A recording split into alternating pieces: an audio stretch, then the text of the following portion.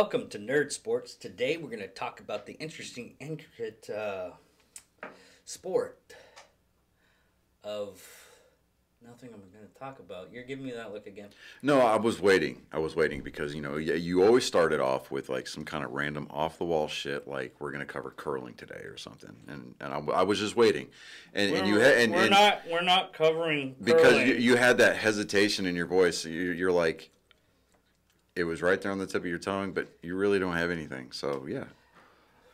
I was going to say curling, but then I just remembered that how much you don't like curling and everything. So Hey, no, I've got nothing against curling. I mean, it lets fat bartenders and bar stool occupants become Olympians. So like hey, golf. No, not like golf. Not like golf. No, not like golf.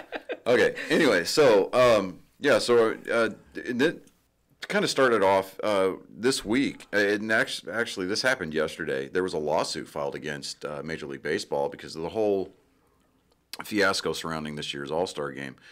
Earlier in the year, they had MLB and the Players Union made the decision to move the All-Star Game from Atlanta to Colorado. Based on the misinformation that was put out about Georgia's election laws or voting laws, requiring voter ID and everything like that. They were, you get that left, the left's talking points about how anything revolving around voter ID, it's somehow racist. Well, that stemmed to actually the Jim Crow laws back in the 60s. And see, that's a stick man argument, and it's nothing more than it's just a simple misdirection. And let me explain to you why. If you're going to require us to have ID to fly, to drive a car, to get a gun, how is it any different for you to prove that you are a citizen, and B, a citizen of that precinct upon which you are voting in during an election? How is that racist? But all that aside, we'll get into that in a minute. But a conservative group, and this is coming from Reuters website.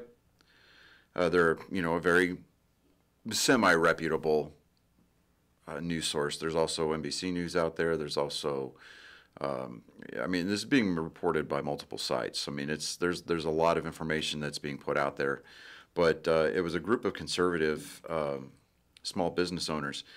It was a conservative group representing small businesses. They sued Major League Baseball and its players union over the decision to because they're missing out on millions, right, hundreds of millions of dollars. Well, in a Monday night complaint, so this was filed last night, Job Creators Network said that the defendants violated, and the defendants being Major League Baseball and the players union, they violated a 150-year-old federal civil rights law designed to combat the Ku Klux Klan by purposefully and maliciously choosing to punish small business owners by moving the game rather than seek relief from state lawmakers. And it's seeking to return the All-Star Game to Truist Park outside of Atlanta. It's also seeking $100 million for damages for businesses and $1 billion of punitive damages. As of right now, the game's still tentatively scheduled for July 13th at Denver's Coors Field, which is where the Rockies play. Now, Major League Baseball and the Players Union did not immediately respond for comment as of today, as of this morning, actually. Baseball Commissioner Rob Manfred, who, in my humble opinion, needs to be fired, just because of the way he's turning the game into a laughable spectacle. But the Players Executive Director, Tony Clark, are also listed as defendants in this. And this is, quote, a knee-jerk, hypocritical, and illegal reaction to misinformation about Georgia's new voting law. And this is coming from Alfredo Ortiz, the president of the Job Creators Network. The group's founder includes Bernie Marcus, the co-founder of the Atlanta-based Home Depot. It called losses from the game, moving the game, staggering, including more than 8,000 canceled hotel reservations. Georgia's new voting law was signed into law in March by the sitting governor, Republican Governor Brian Kemp. It added a new identification requirement for absentee ballots, limited drop boxes, and it made it a misdemeanor to give water to people waiting waiting in line to vote.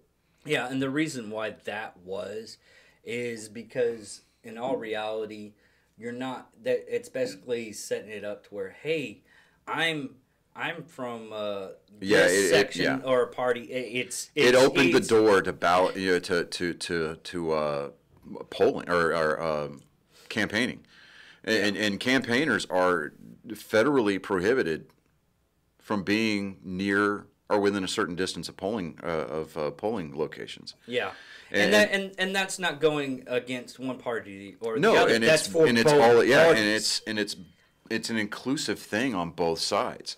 Now, opponents have said that the law was designed to suppress voting by blacks. Other Republican-led states, including Florida, Iowa, and Texas, have also moved to impose new voting restrictions since the 2020 election. Now, do I think that this is a racist move? Absolutely not. And it doesn't matter what side of the aisle that I may or may not vote on. It's simple.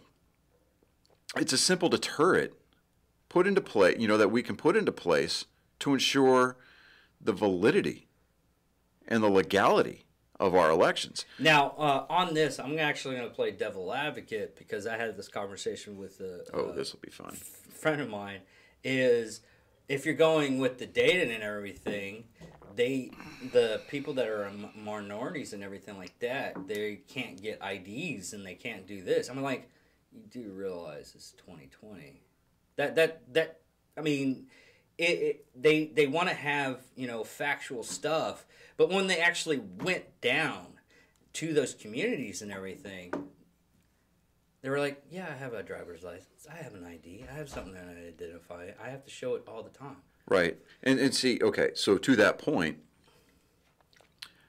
trying to say that blacks and other minority groups are not capable of getting state IDs or driver's licenses in of itself is kind of a backhanded racist comment. Yeah. Because you're implying that this particular demographic or those demographics are either not smart enough or they're incapable of getting something. I'm still trying to figure out where they get the data. I was like, are you getting the data from 1960s and 1950s? Well, again, it's a stickman argument, and it's because, with the 2020 presidential election that, I mean, at the risk of becoming or sounding very polarizing, if you say something to get us thrown off of YouTube, I'm going to kick your ass. Hey, you know what? They can't. It's really strange, and this is nothing on you or anything like that. It's their analytics. If you talk about the voting or anything, I think it might be down, but I'm not really sure. If you talk about voting, if you talk about the virus, Well, to that extent, any article, link, whatever, it doesn't matter what social media platform that we're using. I didn't see this until I saw a post about it on Facebook. Yeah. Okay, and that was this morning. And we all know about dear leader Zuckerberg, and he's got his team of post-Nazis out there. And I use that term very tongue-in-cheek, but I mean, it's the definition of fascism is to suppress thoughts that are not of your own. I mean, yeah, it's fine to be liberal. It's fine to be conservative. It's even fine to be moderate, but you have to be open-minded enough to hear both sides of the argument, and that thing is giving away. So yeah, it's all good. But hold on. Yeah, we're not stopping. I'm going to keep right on going. There we go. See, look, problem solved.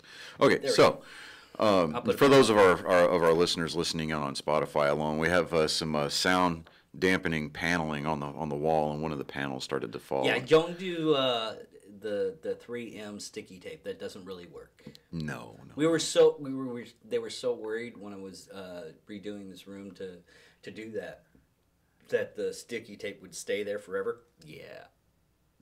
Problem fixed, I guess. Right, there you go. Okay, so but it really defies logic to me because when you sit there and try to say that this group or this group or this group can't get ID, it's basically saying that they have problems in their society that they can't do it. Because Yeah, they can't- you're either I mean you're alluding to the fact that somehow either they're not educated enough or you're saying that the system is so rigged. But we know for a fact that these groups are able to get these forms of identification because and this is not a racist comment by any stretch of the imagination, but there are a large number of minorities who are on welfare. And in order to get welfare, they have to have ID. Yeah. Okay. Now, To get so get any kind of help and everything, you need to verify that you're a United States citizen. Mm-hmm. Two, you have everything going against you to get these benefits, and you have to have an ID. I mean, that's what this troubles me is they're trying to make this argument. It was like, well, these people can't get this. I was like, and that's why it's called a stickman argument. It's a misdirection. Yeah, I mean, because you're diverting your attention away from the actual issue, and in this case, it's like we're trying to help ensure the validity and the legality of our election process. Because if we're not able to hold true elections, then what's the point of having a democratic republic? Okay, we're not a democracy. We're a democratic republic. yeah. Okay? And a lot of people get that mixed up. That's what's really sad is, I mean, it's in our national anthem if we actually put it in our schools again. Yeah, so... But, I mean, it's of the people, for the people, and by the people. Okay? Yeah. Now, again, all of these major corporations, these large organizations like Major League Baseball, like the NBA, like the NFL, I mean, they're bowing down to these popular talking points without doing any research. And you and I have gone over ad nauseum in the past on previous episodes about if you're going to come to the podium with an argument, sound educated, do your homework. Yeah, I mean, we even fixed one today about the Menendez brothers on our psychos and Yeah, sociopaths. I mean- we actually talked to somebody that did research for like 6 months. Right. So, I mean, nobody is above reproach. But if you're going to come to the table and you're going to throw your stance out there, this is my position. Do your homework. Yeah. And be convicted in your stance. What was that thing from? I mean, this is the nerd part from Captain America. Mm-hmm. It was in the comics and they brought it into the movie. Fuck, I just can't remember it. About standing.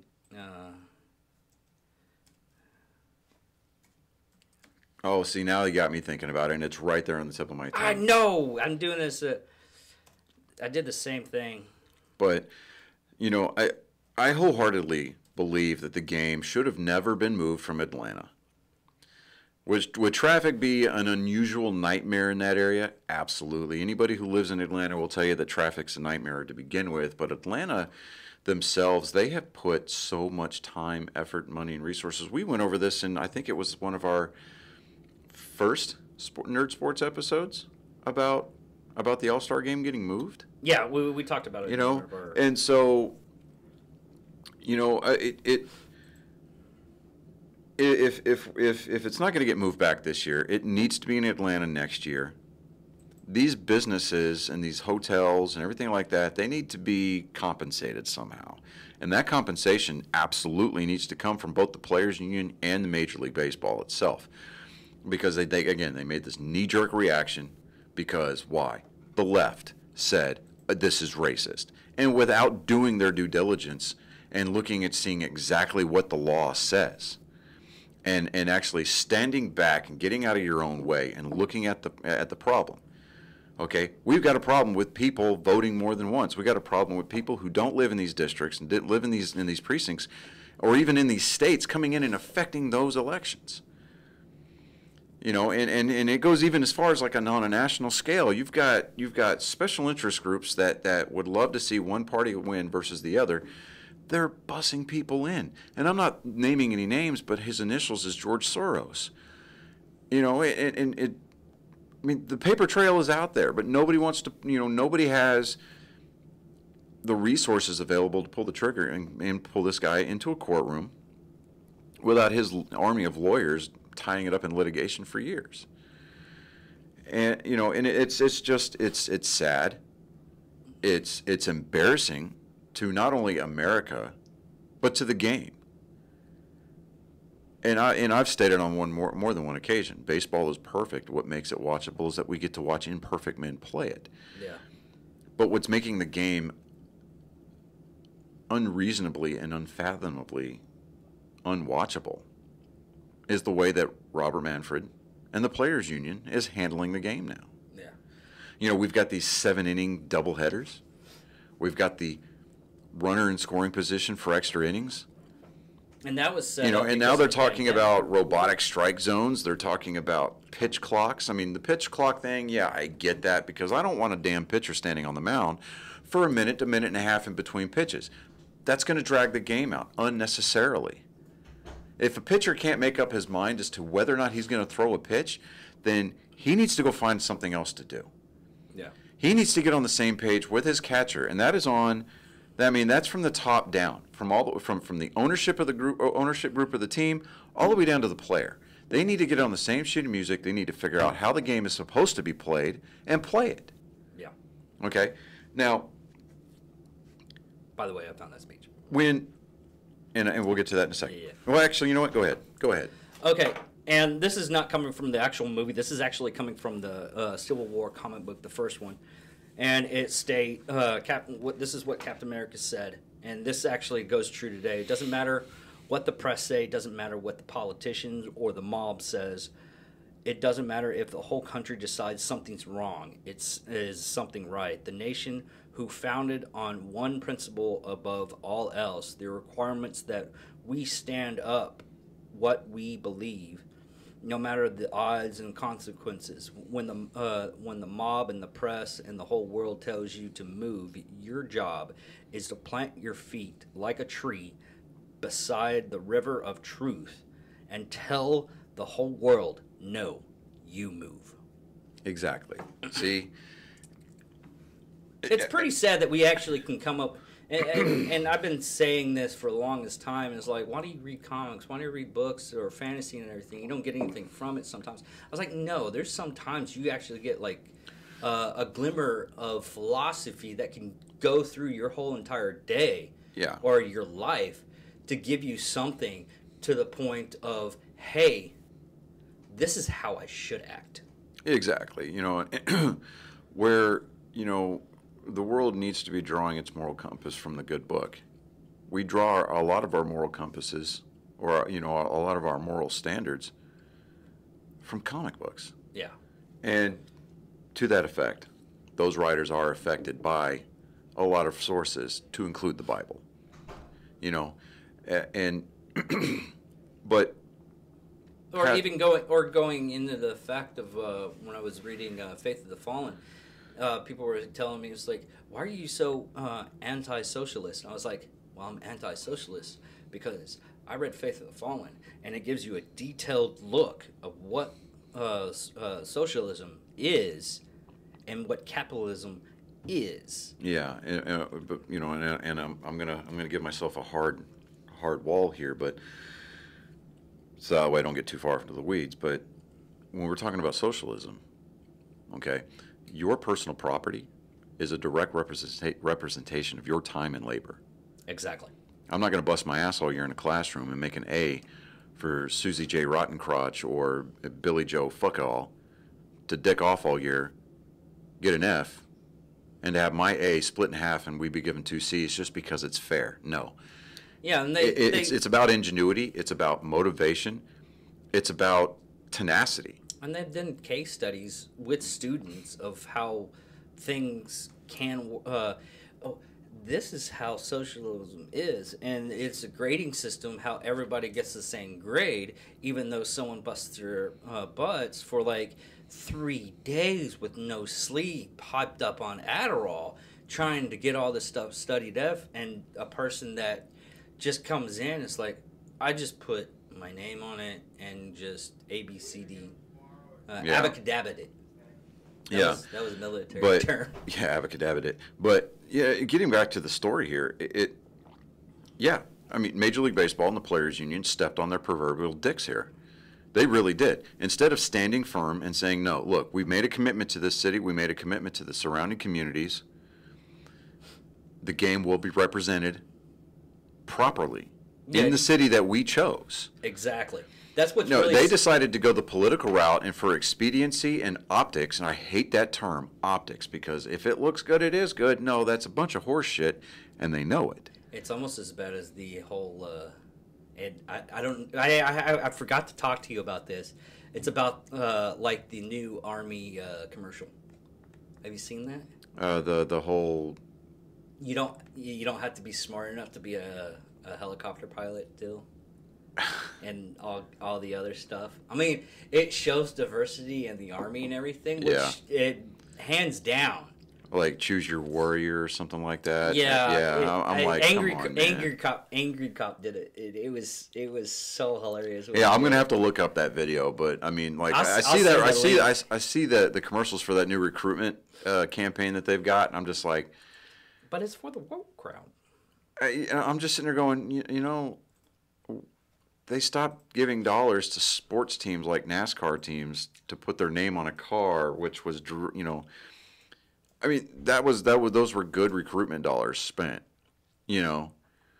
And now all of a sudden we're going to sit there and go, choose your inner warrior. Oh, well, no, not everybody's a warrior. Some people are truck drivers. Some people are, you know, pharmacists, you know, whatever. It doesn't matter. But anyways, that's getting way off into the woods. Yeah. Other news in Major League Baseball. Tomorrow is going to be the inaugural Lou Gehrig Day. These efforts include special moments at Major League ballparks and a series of fundraising efforts aimed at supporting charitable organizations. Notably, the Expanded Access Protocol program at the Sean Healy and AMG Center for ALS, which ALS, basically, okay, so whenever Lou Gehrig died, they didn't know what he died of, so they just called it Lou Gehrig disease. It was later called ALS. So it, you know, I mean, a lot of I think a lot of the fundraising and a lot of the charitable stuff that they're doing for Lou Gehrig Day is going to go towards combating ALS, which I agree with. It's cool. There's going to be a fourth inning video feature starring Steve Gleason, ALS advocate Steve Gleason, and I'm getting this article from MLB.com, but let me see here. ALS advocate Steve Gleason will be featured in a special ballpark moment highlighted during the fourth inning, or pregame in some ballparks, of all Lou Gehrig Day games. During this moment, a video created especially for Lou Gehrig Day will be shown to offer a glimpse into Gleason's own voice as he recites a part of Gehrig's famous Luckiest Man retirement speech.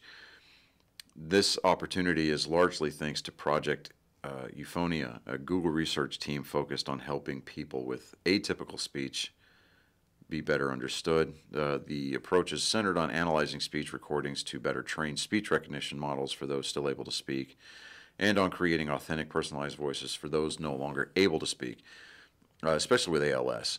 I believe one of the more profile people that had ALS was Stephen Hawking. Yeah. Okay.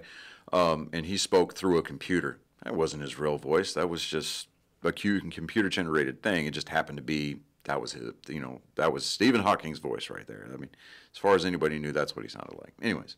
Wait a minute. If you're going to make a joke, let's hold up on that. Yep. That wasn't No. his voice? No. God, no. That makes no sense. Oh, but in a hindsight note, about, because man, that guy that did the actually Stephen Hawking movie,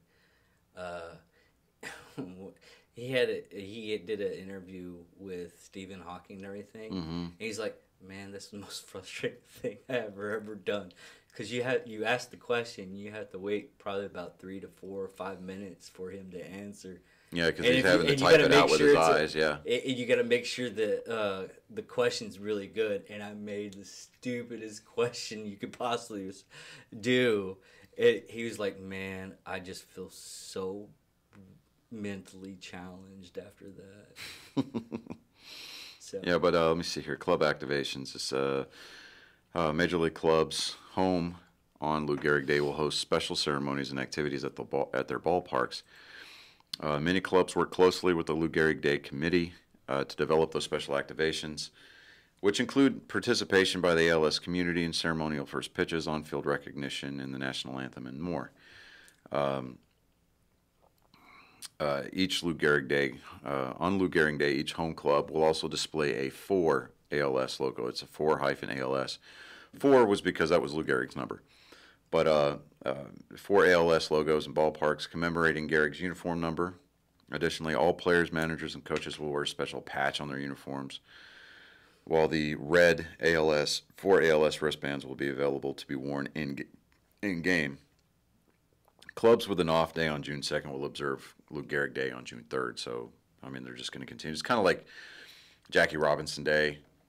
Everybody wears 42 on that specific day, and clubs that are off, those teams observe it either the day before or the day after. But, you know, and it's kind of funny. And I put some forethought into what I was going to wear today for today's episode. Because, you know, I always wear something sports related whenever we're shooting the show. I hadn't noticed.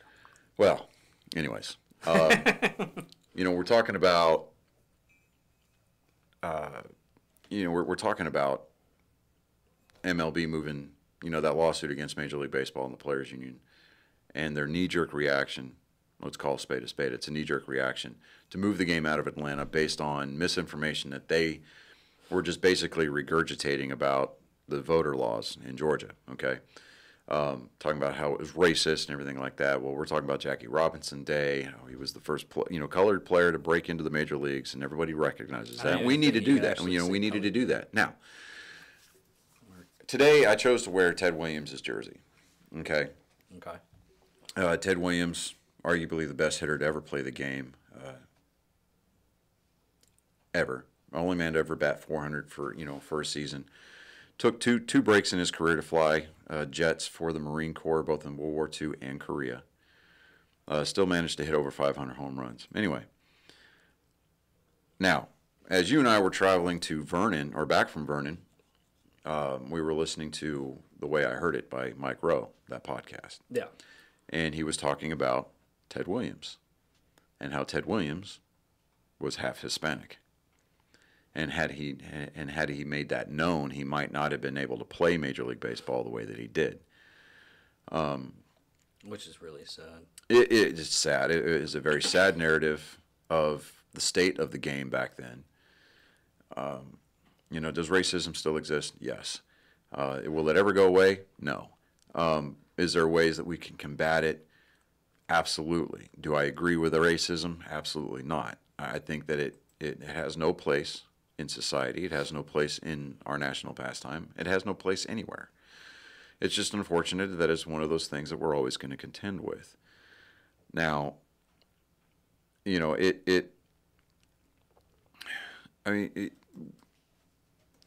when I look at baseball as that microcosm of America. I mean, it's everything that was wrong and everything that is right with our country. You know, the fact that, you know, yes, the game exercised segregation vehemently, especially the teams from the South. When Jackie Robinson was first making his rounds through his first, when he was making his way through his first season as a Major League ball player, they would go to those Southern teams, and you would see a lot of, or read reports of a lot of local governments giving the Brooklyn Dodgers a lot of crap. You know, Jackie would have to stay he would have to make accommodations separate from the team because hotels wouldn't allow coloreds to stay there. Ballparks would be refusing or would be threatening to forfeit the game. You know, they were trying to force the Dodgers into forfeiting their games because they didn't allow colored players on the field, things of that nature. We eventually got past that. Jackie Robinson himself, yes, did make a lot of avenues, opened up a lot of avenues for players that would have otherwise would have never been able to see a day on a major league field. Do I think that we need to continue to strive to eliminate racism from the game? Yeah, but it's not specific to the discrimination against players of Hispanic, Asian. I mean, we're not targeting white players only. Okay, it's not one of these. You're a Caucasian player, so we're going to target you as the reason why we have an anti-racism program. No, that's not it at all. Because we hear terms like reverse racism, and I think that that's a misnomer, because racism is just that. It's exactly racism, and it doesn't matter what color your skin is. It doesn't matter what ethnicity that you hail from. You can be racist regardless of the time of day. What part of the year you're in, it doesn't matter. You can be racist. Everybody has that capacity. And I will vehemently sit here we will go on air and we will debate that till we're both blue in the face with anybody that is willing to come on here and talk about how one group is not racist versus the other. I'll call bullshit on that all day, every day. Because you can be racist and somehow get a pass because of the color of your skin, and like, what is it? Because you're entitled to it somehow? That's a double standard. If you're going to apply a standard to one group of players, you need to apply that group, that standard to every group of players. Make it a universal standard, so that way you're not targeting anybody. It's kind of funny though, is looking through all this stuff and everything, and everybody thinks, because we see the racism between people that are white and black people and everything, or white against Mexicans and everything. Yeah. Nobody talks about how Asians are really racist. Well, I've had Asian people tell me flat out, it's like, no, I think Asians are the most racist people I've ever met, and they're Asian. Not to say, who's high and up and everything like that, but it's just one of those things that I was like, really? Yeah, I mean, like, okay, so you look at my family, not my immediate family, but people that share the same surname.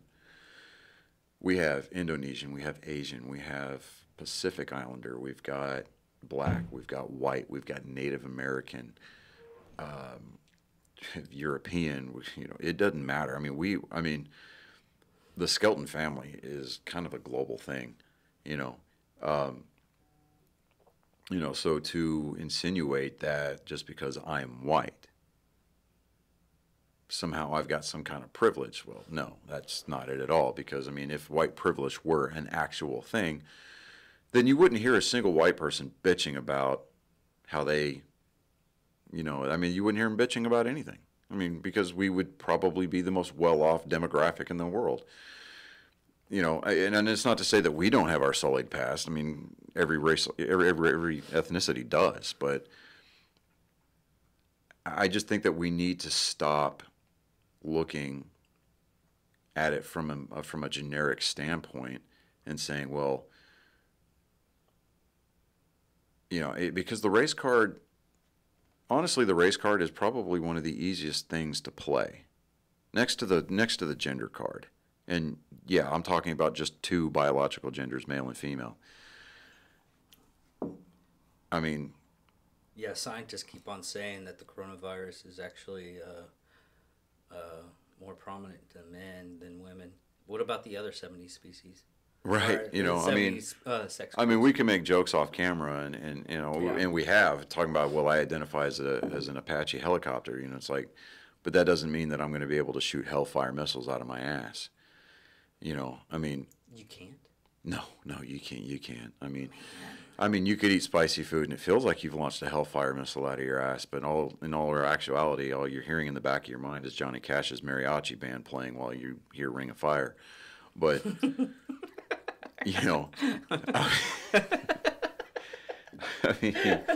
but that's gonna be in your head for the rest of the day. You're welcome. You are so welcome.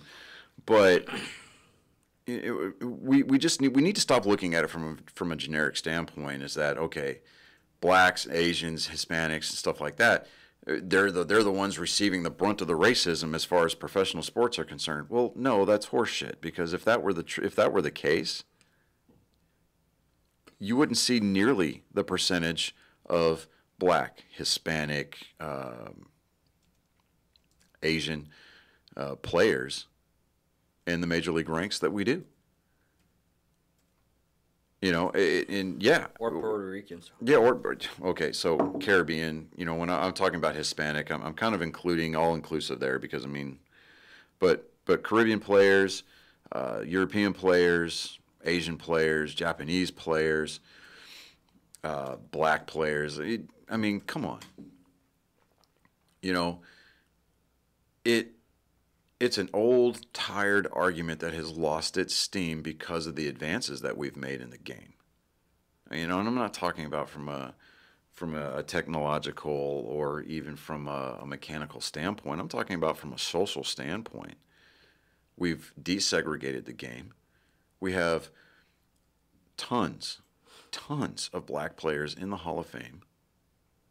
Hispanic players, Caribbean players, Dominican players. Ichiro Suzuki is going to be a first ballot Hall of Famer. Fight me on that, okay?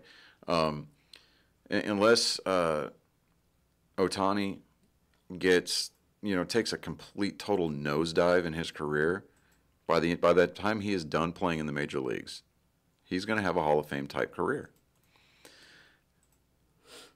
I mean, look. I mean, for example. I mean, we've got Gwynn, Ken Griffey Jr., Ernie Banks, Willie Mays. I mean, Jackie Robinson. These are all Black players. They're all in the Hall of Fame. If we were truly that racist of a sport, if we were truly that racist of a country, those inclusions into one of the most storied halls of fame. I mean, the hallowed ground that is Cooperstown, New York, would not include any players of any color or any other ethnicity besides white Caucasians.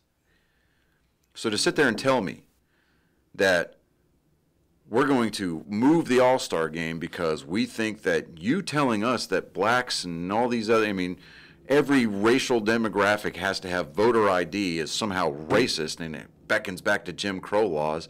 I'm sorry. Jim Crow laws, that's a bit of a stretch because I can't think of the last time that we saw a news story where somebody was strung up in a tree. Yeah. I can't tell you the last time that I heard anything about somebody, regardless of their color, being drugged behind a car down a dirt-ass country road and left for dead out in the middle of the backwoods country somewhere. I can't, stuff like that, I'm sure it happens,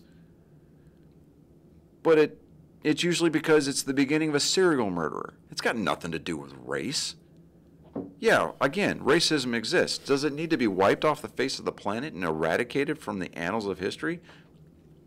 Eradicated, yes. Do we need to end it? Absolutely. But will it be removed from history? It shouldn't be, because we need to learn from it so that way we don't repeat it. Exactly. You can't make something unhappen just by hitting the delete button. It's like taking down all these statues that you don't agree with. Oh no, you're renaming army posts. You're absolutely wrong. I don't know where you're coming from on this, because I know that you're being sarcastic. Yeah, right I'm now. being very sarcastic, because a lot of the people. Go ahead. I'm sorry. A lot. It's like the Japan and Germany history of World War II. Okay, Germany tells its kids in schools, like, yes, we did these really bad things. Yeah. We did horrible things, and it's depending on the county in Germany, what they actually put in there and everything, how much detail they go in and everything like that. But Japan, they don't even talk about it. A lot of the kids in Japan don't even know what kind of horrible things they've actually did in World War II. But it just goes in the state of the culture of each place. Now, we, on the other hand, there's some things that just here recently has come to light that I knew about long beforehand. And a lot of people, like when I was uh, talking to some coworkers and friends of mine when I was working on my factory job. I won't name the company's name because they'll probably fire me or not hire me. Anyways, the Watchmen TV series came out and everything like that. Yeah. And a friend of mine that watched it, who's probably about 52, Right. and he comes up to me. It's like, hey, kind of curious about the Watchmen stuff. Did that Tuscan riot? What that was weird. Could you imagine that actually happened? I was like, I hate to tell you this, but that's true. He's like, what? I'm like, yeah, that actually happened. Yeah. Because it was because Tulsa was considered the Black Wall Street because a lot of people in that time frame in that area more or less made super bucks. I mean, Tulsa, Oklahoma could have been like the new New York if that riot did not happen. Yeah. And because of that riot happening in such a devastating spot and devastating way, I mean, they had airplanes shooting people down in the streets on our own soil. And he's like, that really happened? It's like, yeah, that stuff was whitewashed. I will tell everybody that stuff was whitewashed. Yeah. And again, okay, we can go back and we can quote Winston Churchill. He said, those who do not learn from history are doomed to repeat it. That's why I vehemently disagree with the removal of statues. I don't care who the statue is of. I don't care. I mean, that's like if somebody were to sit there and, if they were to erect a statue of Obama, pulling that statue down is not going to make him disappear as the 44th president of the United States. Okay? His 8-year administration happened. It's part of history. Yeah. Okay? The things that he did in office, do I agree with most of them? No. But is that going to, just because I disagree with it, just because I didn't vote for him, is that going to make me want to go pull down a statue? No. Pulling down statues of Civil War generals or founding fathers of our country, or wanting to demolish Mount Rushmore because they owned slaves, is that going to make our country any less great? No. What makes our country great is the fact that we intuitively and historically have the ability to rise above our shortcomings. And that's what we did. And that's what we continue to do. Yeah, most of this stuff. But with the way that society is structured nowadays, it's all about optics. It's all about catering to the now. It's the social media generation. And I think historically, if we look as the years pass, historically we're going to look back on this time period, and we're going to start seeing, okay, terms like woke and gender fluid, and even terms like social distancing. We're going to look at it. This is basically going to be considered probably one of the darkest times in our history, historically speaking, because we've got so many. Yeah, see, now I can hear myself. That microphone's weird. But we're gonna see. We may even be viewed. This might even be viewed as one of the least intelligent periods in our history, because everybody's just so social justice oriented. It was like we need. It's like that T-shirt that I own. It says "Make America Offensive Again." We need to get back to times like that. It's like, okay. Or don't be afraid to get your feelings hurt, because we've got the ability to ignore. We've got the ability to walk away. But instead, no. We get people who get behind a keyboard and get behind a screen. They practice the or they bask in the benefits of that anonymity, and they don't know what it means to get punched in the mouth. And I'm not advocating violence, so let's just not go down that road. I mean, what I mean, figuratively speaking, is like people are not afraid to voice these talking points or these uneducated opinions of theirs because there's no backlash. There's no fear of backlash. And, while they can go in and they can delete it and then, and they can issue some kind of half-assed apology that has no sincerity to it at all, and all of a sudden they're forgiven. It's like what happened to Kevin Hart.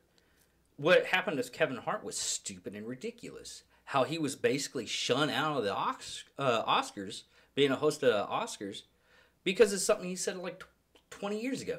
Yeah. And you're going to have, and that's the problem with our woke crowd. And I even, just using that term alone is kind of repulsive to me. It makes my skin crawl.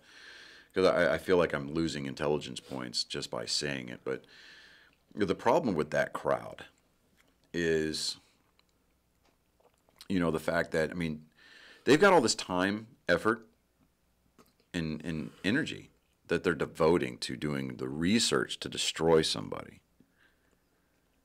Why not use that for something a little bit more constructive? Because nobody is the same person that they were 10 years ago, 5 years ago, even 20 years ago. People change. If the one thing that is constant throughout the course of human history is change, right? The game of baseball changes. America has changed. The way that we do things as a society has changed. We don't segregate anymore. We're inclusive as far as the races are concerned.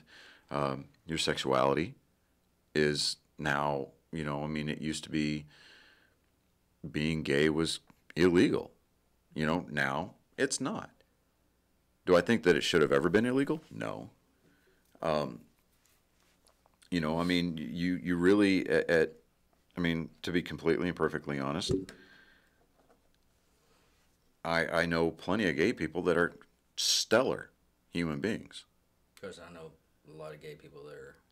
they're quality human beings. Do I agree with their lifestyle? Do I agree with some of their life choices? No. But I have that right. Just like they have their right to disagree with some of the things that I believe in. Yeah, but they really throw really great parties, though. All that aside. Fuck, dude. Well, they do. Okay, great. Yeah, I'll give you that point. But that's not what we're debating here, or that's not even what we're discussing. We're talking about, human decency. Yeah.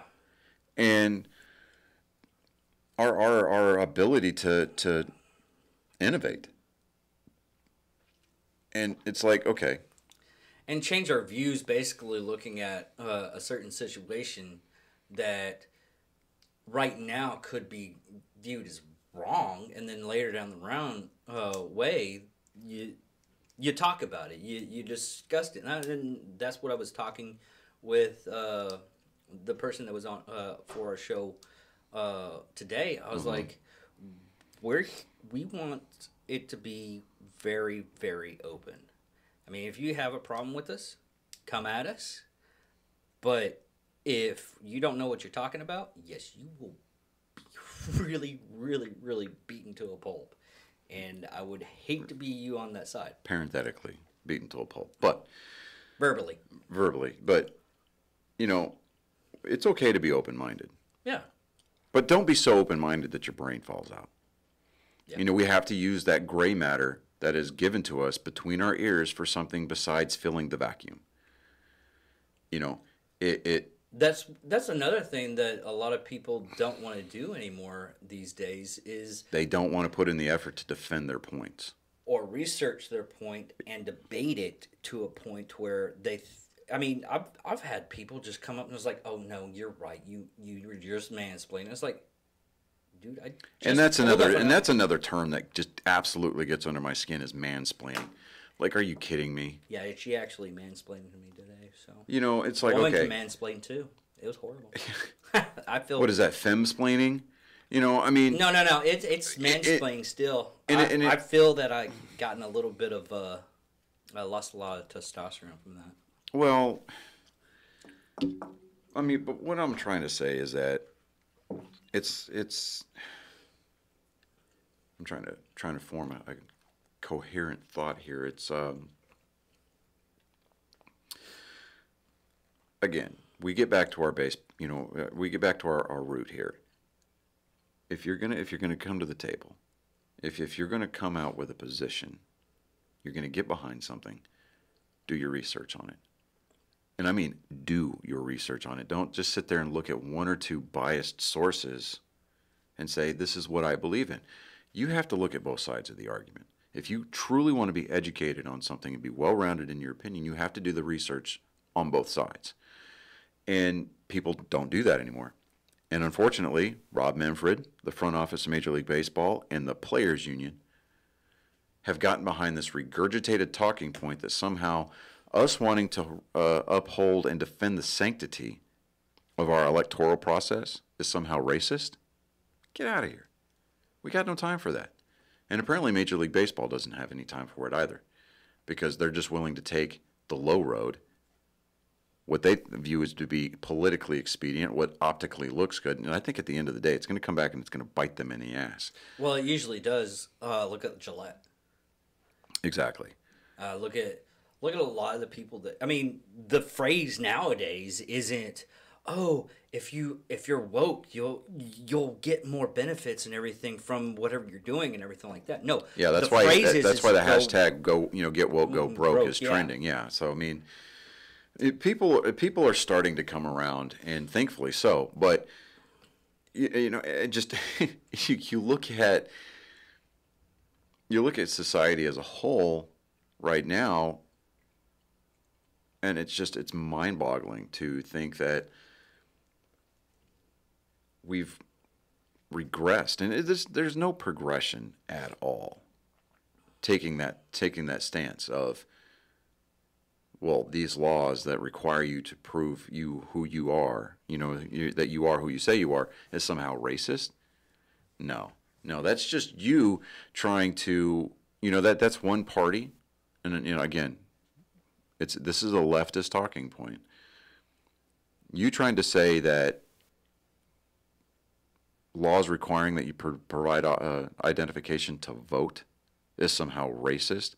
That is just you trying to keep your voter base under your thumb by feeding them misinformation because you know that they're too lazy to go out and do the research themselves. Exactly. And that's all that it is. Or they get the research from something that's not a viable source. Like I said today, that I was listening to a news article from Australia, and they were giving the actual news of our own country. It's sad that I had to look up a different country, or it just popped up from a different country to give me the actual news, and they were doing it non-bias. Yeah. And they were doing it to where everything they said was right. Yeah. This is from a different country, not our country. Right. I mean, and this is going to be the part that's going to be like, the easiest way to develop and raise a generation of racists is to target that group and give them misinformation. It really is. It's like the reason why we see a lot of jihadists coming out of these rural Islamic areas is because of things like Sharia law, where they don't allow women to read and write. They don't allow the only type of education that is given is by these quote-unquote sheikhs that get to come into the area and preach their interpretation of the Quran. Unfortunately, predominantly, it's going to be things like the Taliban, or Christians do it too. Christians do it too. Yes. If you look at West Baptist Church, I mean, those are the really. Yeah, as a Christian, Westboro, no. I'm going to defer that we opt to not receive them. Exactly, but in saying about because when I was doing honor flight, I had this lady that ended up doing a charity organization for the Green Bureau that actually was there, and they were talking about how she organized to get like papers and pencils and everything like that. And at first, it was kind of mind-boggling what I was hearing, Right. because she said when she's like, the only stipulation I had for doing this organization and everything was that the girls get the pen and paper and books first, Right. and then the boys. And I was like, well, that's kind of. And I thought about it, and she looked at me like I wasn't getting it, and then I was like thinking about it. I was like, well, that's kind of mess. No, never mind. And she's like, wait a minute, you got it? I was like, yeah, I totally forgot. I'll end up saying something, then I would just like think on it. That's the thing about me, is I try to think on it first before sometimes that pops out of my mouth. Most of the time I don't. I give it like 0.01% of the time that I actually know what I'm talking about. Mm-hmm. The rest of 99% is just me spouting out stuff. But once I'm able to gather my thoughts and everything, because of that area, a lot of the girls, or females, if you please, don't really get any kind of educational tools. And I say tools by like pen and paper, books. They're not allowed to read. They're not allowed to learn mathematics and everything like that. And it's sad that I mean, if you look at it, one way is people are being hindered to the point where they don't want this right here to be blossoming up and rivaling. I was like, what we did in the United States for the longest period of time is like letting the women, the female populace, or the women in the United States vote. Right. Which and a lot of people are going to wonder how I know this, but a lot of the times in the cities and everything, the women were predominantly gathering, funding the education and everything. And some of them were from the brothels. Yeah. Because that's how they got the money to do the education. And I'll say this each and every time. It's a balance. Yeah. You have to have one side and the other side coming together to solve a problem. Yeah. But moving into other areas here, we're starting to see more and more venues open back up to full capacity. Finally, yes. You can now go into Hot Topic without a mask. Yeah, I did that the other day. I was like, ooh, wow, okay, no mask. I'm digging this, right? Yeah, when the mandate first came out, me and Kai went into try to go in there. It's like, well, you gotta have a mask. I can go online. I can find another place to give me better deals and everything like that. Mm-hmm. I'll see you later. You literally. Yeah, I went into Hot Topic. I took my boys in there the other day, this past weekend. Took my boys to go see the Demon Slayer movie, which. I watched the trailer. I couldn't get into it. Well, admittedly, okay, I don't know the first thing about this, about the Demon Slayer anime at all. Period. Because I mean, this is my son's, Colin. It's kind of his jam, right? He loves this show.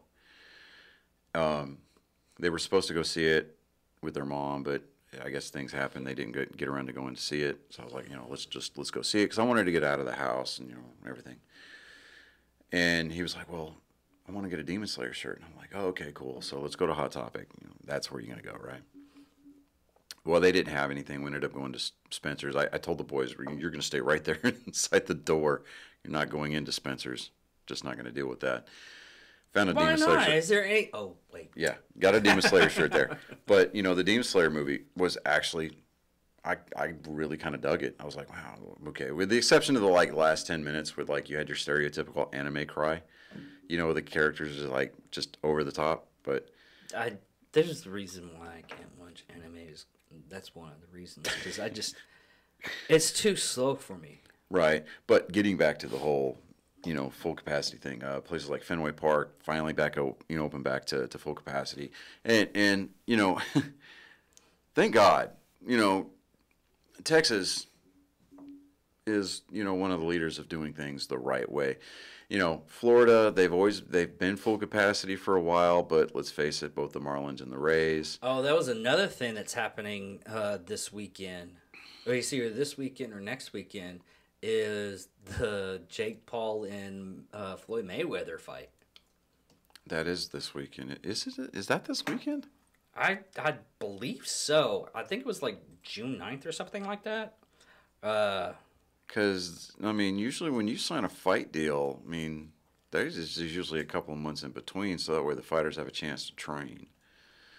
Now, well, it's a expedition fight. Exhibition fight? Yeah. Be that as it may, come on, man.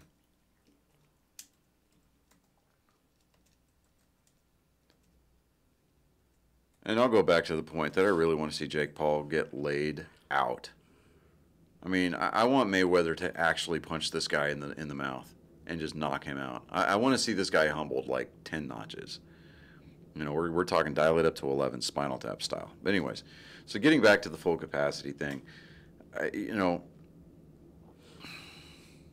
it's the way that it should be, and it's the way that it should have always been. This whole, you can come at me with this whole, oh, we've been in the middle of a pandemic. No, don't give me that crap. It's a pandemic. It's been that way since the beginning. There was no reason why we needed to shut down the damn economy. Yes, I understand people have died from this thing, but people died from H1N1, and we didn't do anything back then. But now all of a sudden, we need to curb the, what is it, curb the curve or something like that. I forget what it is. But, jobs. June 6th. Oh, wow, okay, cool. See, no, they needed to fight that fight on another day, because we can't sully D-Day with Jake Paul running his mouth. I'm sorry. That's just bad timing. Anyways, I digress. Getting back to full capacity, June 6th is D-Day. Come on, man. Man, I got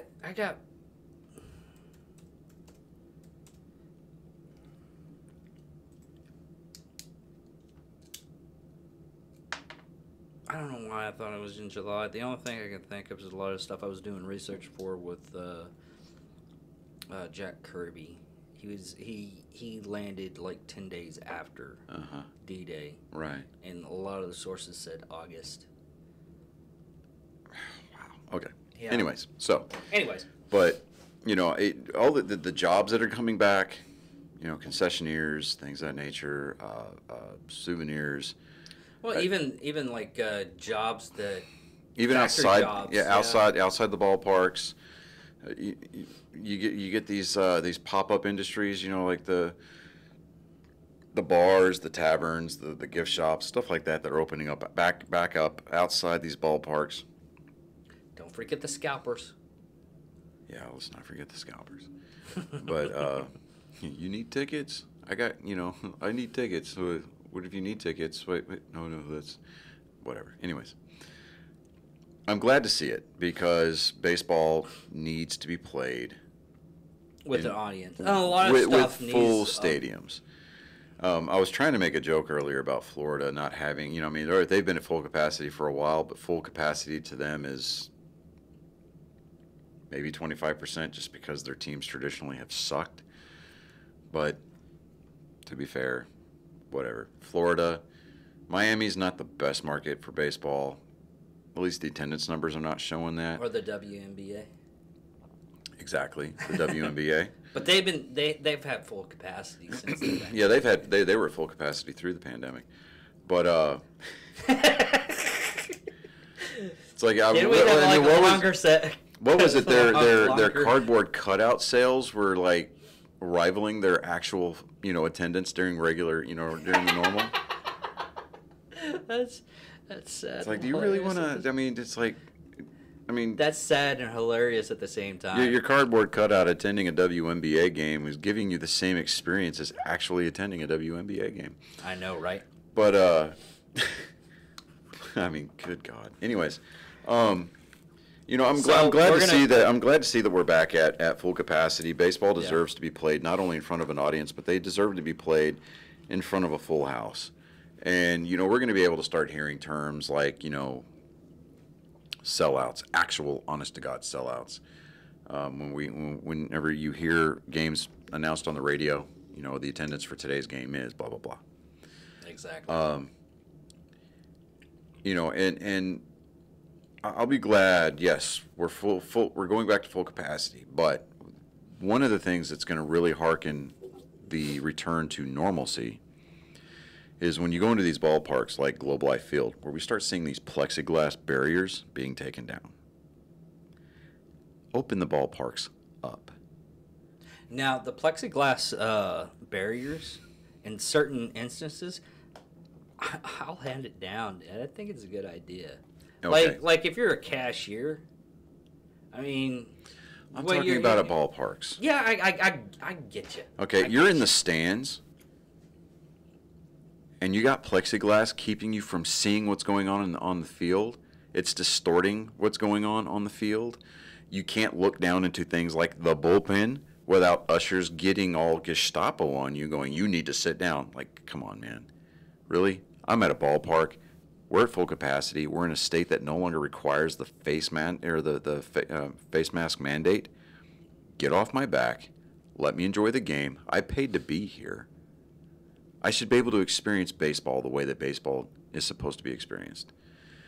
Football, same thing. I mean, when the NFL season kicks back up, these stadiums are going to be at full capacity. It's going to be heartbreaking if they have plexiglass partitions down the aisles. What is the point of going full capacity if you're going to be segregated? And I'm going to use that word because I think it's kind of poignant and just to use it considering what we opened up the episode with. If we're going to be inclusive, if we're going to be full capacity, and we're going to try to show ourselves as being above the fray, why do we need to segregate ourselves with plexiglass? Yeah, exactly.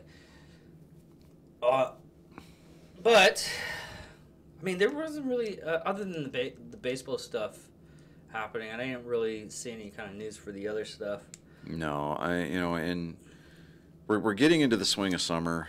The All-Star game's coming up next month, and I can say next month because it is officially June 1st. This year is really kind of flown by. And we always say that. It's like we get used to writing 2021, and by the time we get used to writing 2021, it'll be 2022. But I think that getting back to normalcy, and I mean actual normalcy, this new normal misnomer that we've got out there, like, oh, this is the new normal. No, that is crap. This is what they want us to believe to be the new normal because they're trying to control us into behaving a certain way. No, let's go back to being ourselves. Yes, we can be smarter about it. We can wash our hands after we get done taking a piss. So that way we're not... You should have been doing that anyways. Yeah, do that anyways. But do we need to be more hygienic? Yeah, absolutely. Let's be smart. Common sense wasn't issued, but we need to use it anyway, folks. I mean, at least be smarter than a block of wet concrete. At least concrete's smart enough to dry, right? So let's do that. But let's get back to enjoying things as a society without barriers, without the partitioning, without the segregation, and let's just practice basic God-given common sense. Yeah, and there's still a lot of people that have this like stigma of touching other people right now. That's what's another thing that's really sad. And I foresaw this, and I've actually talked about it. I was like, there's some people that are just going to keep on wearing the mask. There's going to be some people that won't like give you an actual handshake anymore. I was driving back from Denton this morning. There was people on 287 and people on 35 driving with masks. in a car by themselves with a fucking mask on. I'm like, I know who you voted for. You know, I mean, I'm just like, it blows me away. It really does weird me out on a lot of stuff into the fear mongering. Yeah. And how easy it. Well, it's what I always tell people when I read like Wizards First Terry Goodkin's Wizards First Rule for the Sword of Truth saga. Unebully, everybody's stupid. I mean, people will believe in a lie because they fear it's true. They fear the truth, or they'll believe in a lie. And again, it goes back to that argument that I made about how, you know, and I'll even augment it a little bit, that it's insulting to a specific demographic. You're going to sit there and give them this information, trying to keep them under your thumb because you're expecting them to be stupid enough and lazy enough to not do their own research. Yeah. And that's all it boils down to, is just the initiative. Even the people that do research, they usually do the research on the first article, and I'll go in like 3 different sections. Mm-hmm. And I usually use DuckDuckGo. And that's why, you know, before I wanted to bring up the article this morning with the All-Star Game lawsuit, I was like, well, that's coming from one news source, and I went out there and I looked. I mean, there's several different websites reporting the same thing, but not on the MLB website for some reason. Yeah, MLB, for whatever reason, their app does not include anything about the lawsuit. Now, let me go back in here and refresh this. Weird. They talk about, if you go into the MLB's website, they talk about details for the inaugural Lou Gehrig Day. They've got an article by Will Light, the Iron Man on every current MLB roster. They've got something about the power rankings. They got stuff about Jacob deGrom. The article that doesn't really mean a whole lot. Major deals don't always wait for the July trade deadline. I mean, MLB is still trying to hawk their terrible premium package for. Now it's only $105. You know, it's like, if you want me to watch, if you want me to pay to watch the games, don't give me market blackouts. Don't put restrictions on what games I can watch and then tell me that I can watch any game. But blackout and other restrictions apply. When I can go through the at-bat app and listen to any game that I want, whenever I want, without restrictions. It doesn't matter if it's got a, you know, if I want to listen to the Red Sox broadcast if they're playing in Houston, I can do that and not have it blacked out because they're playing in Texas and it's considered part of my market. You know, that's almost as bad as going to a theater and going to a concession stand. And a lot of people do this to me. It's like, hey, I'm gonna go get some popcorn and everything like that. You want anything? And it's like, I didn't consent to this rape. Yeah. You know, you got to take out a second mortgage on your home just to get 3 large drinks at the movie theater. And I get it. That's where movie theaters make their money because they don't make dick off of the movies themselves. It's all concessions. But yeah. Anyways. But on that note, we're going to end this episode today. But on the end of the episode, I'm sorry we didn't do this in the beginning, which we should have done. If anything, I'll cut it and put it a bit up there. But what is it? Amelia, yeah. So Maria, yeah, I know her from high school. Her and I have been friends for years. Commented, I mean, she's listening out there. I mean, she's a hotshot driver. So I mean, she drives a large truck, not a semi truck, but I mean it's a full size pickup. And she hauls trailers, RVs, you know, whatever. I mean, she hauls things for a living now. And the credit for most truck drivers doesn't get heard that much, and it's part of our economy system. Yeah, it's almost the backbone. Yeah, well, it is the backbone. It is the backbone. That's very true. Yeah, how do we get products from here and there? And thank you very much for doing your job. I mean, a lot of people don't get thanked enough.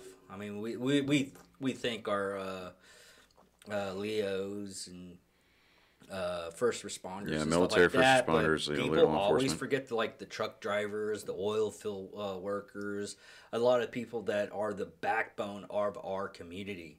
Yeah. and our country. I mean, our country wouldn't be nearly as great as it is, and is nearly as great as it could be without the collective effort of the entire team working together, and that includes our truck drivers. That includes our hotshot drivers. I mean, it just basically our entire interstate and intrastate commerce apparatus really drives the economy, and those people, they don't get nearly enough credit. I mean, they get a lot of besmirchment. They get a lot of, honestly, a lot of derogatory comments made about them. But yes, I mean, but bottom line, yeah, I mean, Maria, thanks for listening. Thanks for reaching out and making the comments. And I'll be more to do my due diligence on putting it on Spotify, because I really dropped the ball on that one. Yeah, you did. But I do. I mean, this weekend I actually had time. I put in more time to put all of our episodes that I missed. Yeah, she was listening to some of our earlier episodes, and she sent me a message. She's like, she didn't specify which episode it was, but she goes, there was one episode where it just sounded like you were really far away. she goes, so there's my feedback, and I'm like, yeah, I remember that conversation. I just don't remember what episode it was on. But you were like, yeah, it just sounded like I was like in an echo chamber. Or I was like really far away from the microphone. Oh, was that the episode I was talking and I forgot my mic was just toned off? No, she was talking about me. Oh. Yeah. Because I think maybe I was too far away from the microphone, or like the mic. It was like today the microphone was tilted this way and you can't hear me that really well. But then when I turn it this way, yeah, these mics.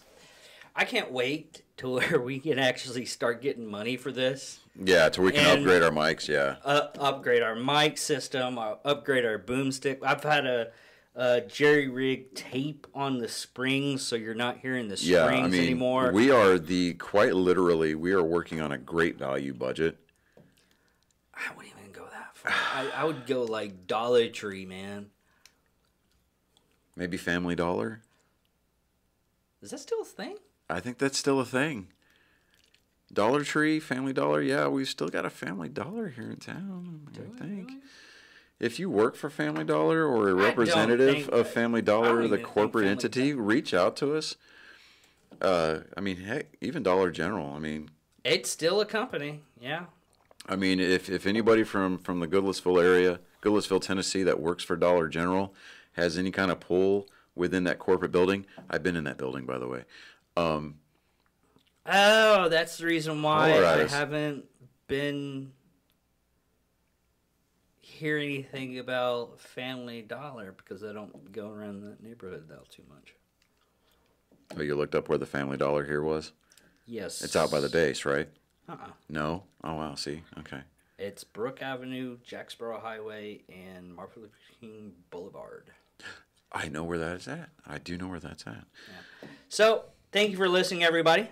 That actually is That was a really awkward way to end an episode. I know. I'm David Dickerman. I'm Johnny Skelton. Thank you for watching Nerd Sports. And as always, keep it classy, San Diego. I know.